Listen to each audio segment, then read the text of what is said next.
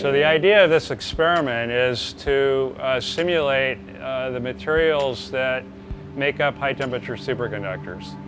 So although those superconductors were discovered nearly 40 years ago, we still don't know how they work.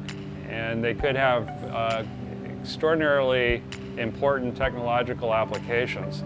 So our interest is to use ultra-cold atoms, atoms that have been cooled to temperatures of billionths of a degree above absolute zero, to mimic the electrons in a real material. So in our case, instead of a crystal lattice, we have a lattice that's made of laser beams.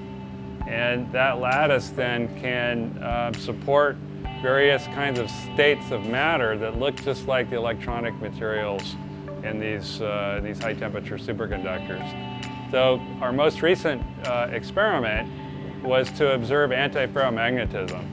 And antiferromagnetism means that we have the spins of the atoms pointed in alternating directions like a checkerboard, up, down, up, down, up, down, in a completely three-dimensional crystal.